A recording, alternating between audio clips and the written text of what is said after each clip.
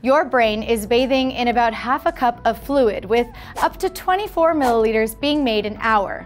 But your skull is pretty firm and doesn't expand, so where does all of this fluid go? Much like how buildings drain excess fluids through pipes that lead into a sewage system, our bodies also have a network of vessels moving things like fluids around.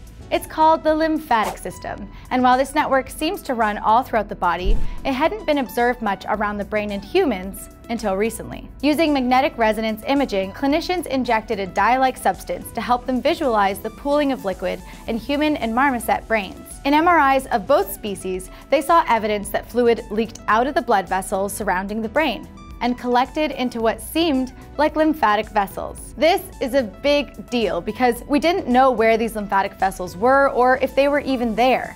Now we know they're part of the outermost layer of connective tissue surrounding the brain called the dura. This finding will open up so many more avenues of research. Imagine that you didn't know where any of the pipes were in your home, or that you couldn't even find the toilet really.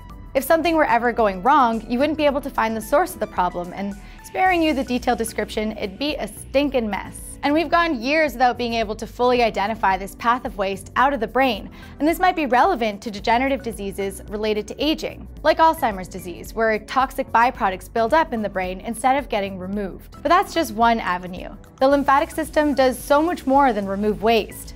In other parts of the human body and in rodent brains, the lymphatic system helps traffic immune cells between the blood and different tissues. Interestingly, while the blood vessels directly supplying blood to the brain have a protective layer called the blood-brain barrier controlling what gets in, the arteries and lymphatic vessels outside the brain don't have the same gating system. This means that they're an easier entry point for dysfunctional immune cells to get on the highway to the brain. This has been observed in other parts of the human body and also in rodent brains, but this study didn't get that far. Instead, it showed the lymphatic vessels were present in the dura, that the fluid collected in them and then drained out of the brain. But future studies will focus on whether immune cells can also travel into the brain via these vessels. Because if they can, the researchers hypothesize these newly located lymphatic vessels might be incorrectly trafficking immune cells around the brain in diseases like multiple sclerosis. There are still lots of mind-blowing questions to ask about the lymphatic system surrounding the brain, but hey, at least we know how our heads won't literally explode from all the fluid in them.